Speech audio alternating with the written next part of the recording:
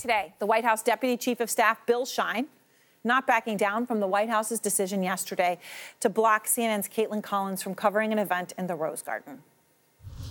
Did you ask her if we ever use the word ban? I've seen it on lower thirds. What word would you use, Bill? What word would you use?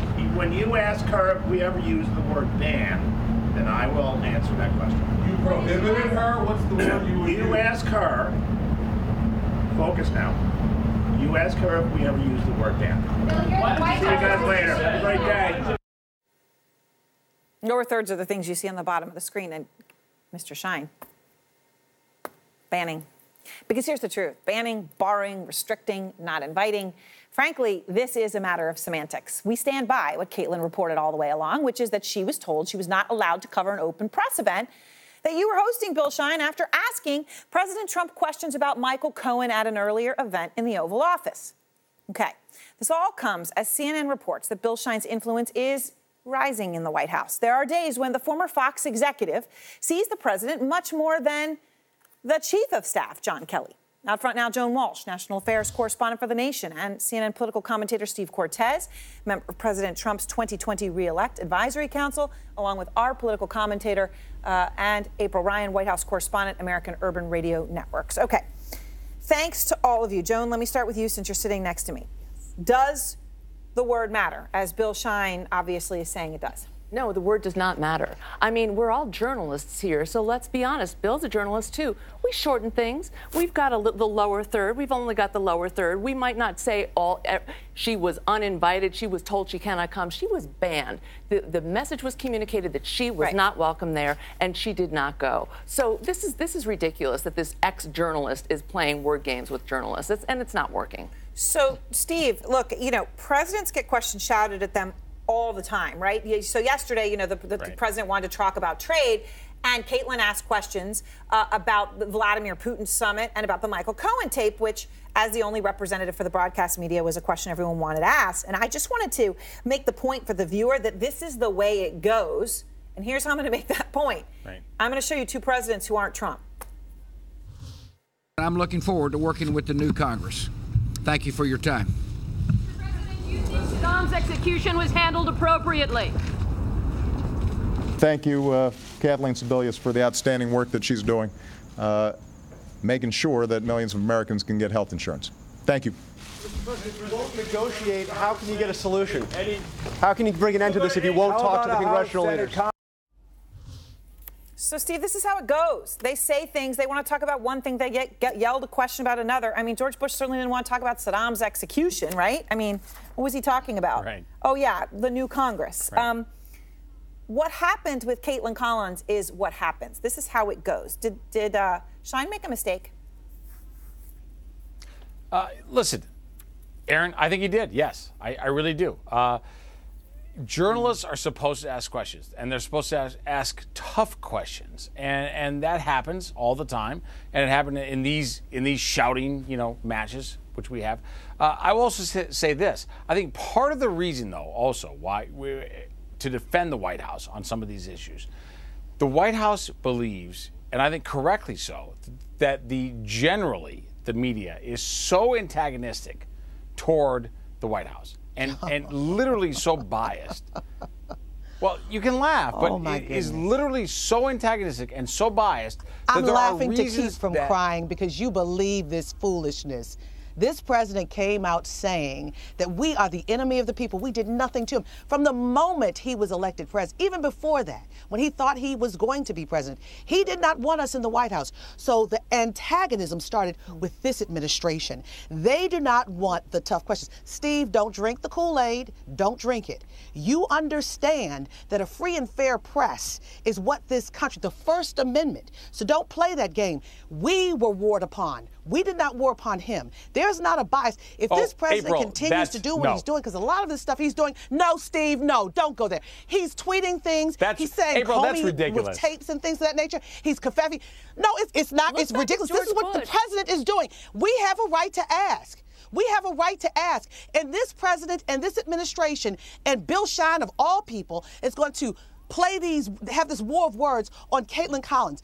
She is a credentialed member of the press in the pool. And I'm going to say this to you, and I think Senator McCain was absolutely right. Okay. When you start oppressing and censoring the press, it begins a dictatorship. Steve, don't believe the Kool-Aid. Don't drink it. Don't drink it. April, dictatorship? Are you kidding? Hold on. No, that needs a response. Dictatorship? Are you kidding? Dictatorship? That's the way it goes. Am I kidding? Yes. I mean, yes. It's authoritarian. When you talk about dictatorship, what makes us different from China? What makes us different from China and Russia? And do you realize how divorced you are from the reality? What makes us different from China? Okay, let Steve respond. What makes us different from China and Russia? Steve, a free press. Okay, let me give you a China chance to and respond. Russia, they don't now have we're a free China and press. Russia.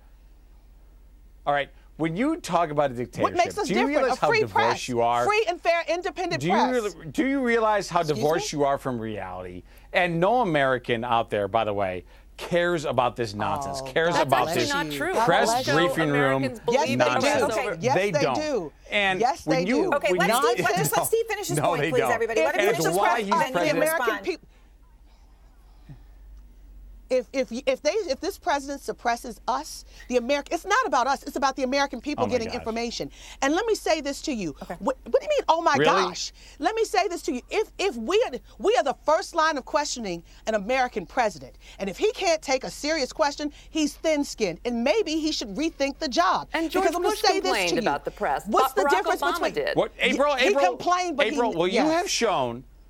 Yes. What you have shown, and what the entire White House briefing room has shown, is that you are not honest brokers in this debate. What you have shown is that you're in opposition. I'm not honest. You're in opposition to the president. I'm opposition. No, you're not. I've been warned upon. I still want to do an interview with this president. I'm not warned upon. I've been told, stop shaking my head. I've been told to get the Congressional Black Caucus together for a meeting with the president. You can scream, but that doesn't change your lack of honesty in covering this president my lack in an of honest honesty, way. And what he's doing for regular Americans. What have I been dishonest about? I guarantee you, if they ever try to ban me or take my credentials, there will be a problem. I have not lied. I have not done anything against this president, but report on everything that he's done. Everything that he's done. From his tweets, regular Americans who don't care about what goes on in the briefing room, which is, by the way, 99% of regular Americans. I'd have to say, I have reported on Charlottesville. Was Charlottesville a lie? Okay, the reality of it is the whole point is it's supposed to be a confrontational, adversarial relationship of asking questions they don't want to be asked. They pick the reporters they're going to give interviews to. Obama picked people that he thought that he liked. Trump picks people that he likes. Bush, that's how it goes, okay, when they're doing an interview. And then when you get these opportunities, people ask tough questions. That's the way it's supposed to go. Steve, when it comes to this president, yesterday, right, when he's asked by Caitlin, he didn't want to talk about it. He got mad, and he clearly looks livid. But there are times when he's asked questions when he's thrilled to jump back in on it. Okay, let me just play some of those. When would you like Brett signing the executive order? No. The executive order was great. Mr. President, I'll be announcing that on Monday. Mr. President, Monday. You want to quit the WTO? WTO's treated the United States very badly, and I hope they change their ways. Thank you, everybody. Thanks, everyone. Thank you very much. You think Helsinki could be? Keep moving, guys. Or Vienna? It'll be announced very soon. So the point I'm making there, Joan, is Bill Shine saying you were asked to leave, and then you asked a question, and that was disrespectful. Right. That is what happened right there, Exactly. and the president was happy to answer. And that's just one of many examples, whether it's with this president or other presidents. Right. And the other problem here, Erin, is that this president has given one official news conference, one regularly scheduled news conference for his whole term with groups of people. Stop laughing at us, Steve. That's disrespectful. And also, don't call my friend April dishonest. That was me laughing. That was You're not laughing. That's right. Okay. That was me laughing, John. I'm sorry, but I was laughing about that. I'm sorry. He's given one regularly scheduled No, I wasn't. press I was laughing at the conference. one. Yeah. And that is the truth. And that's when people get together. They send their reporters with questions. They have a strategy. These pool sprays where people don't even know who's going to be called on, maybe one reporter from each journalistic frame is in the room, those don't count. And maybe he wouldn't get so many hostile questions if he actually sat down regularly with a cross-section of reporters rather than people at Fox. What do you say to that, Steve? That's true. Listen, I would like more press conferences. I think the president, the more he gets in front of the oppositional press, the better he does. So I absolutely, I think he should be on CNN. I really believe that. He should be. Is it not I simply will say again, do you Steve, really that believe that? the definition of a free and fair press is speaking truth to power, and that is holding them to account and asking questions they don't want to be asked. So when you use the word opposition to describe the job of a fair press, a free and fair press, you are doing a great disservice to the country. Really? And I want to say I totally something, disagree, Steve. because you know what? Just slandered. You know what? Steve, you. A disservice to the country Go ahead. is when the press pretends that they are objective. And when I watch that White House briefing room, it is not. You can say, "Oh my God," you can be exasperated, but you know what? I think any fair person I am going who to watches say that, any non-political because person you're delusional will say and you're a liar. that is not really. I'm a liar, really. Here's the thing. Also, here's what you can't get over. You're not worth the G won in your 2016. OP. And we won in 2016 because we won in 2016 because we saw beyond and what you saw. You played on race. Which was you played on division. Corrupt. You played on race and division. So we won because of racism. Really? Yes. Yeah. And So also we won. Vladimir You know what? Putin and James April, Comey. I love, yes. I love that you brought that up He did a great because job. the people. By the way, the very people who won our election in Michigan and Ohio and Wisconsin. In Pennsylvania, those Hillary very Clinton same won the voters had popular twice vote. voted. You won the electoral college. Those Hillary Clinton voters won the had popular twice vote. You voted. won the electoral college because those Russia voters had helped twice you. voted for Because Barack Russia Obama. helped you. Because Russia helped you. Because really? Russia helped you. Really? You won the electoral Russia won college. the election? Oh, really? really? Yes. Really? Do you want to hang your head on that That's Russia what won your the election? Justice Department is saying. That is what everyone's.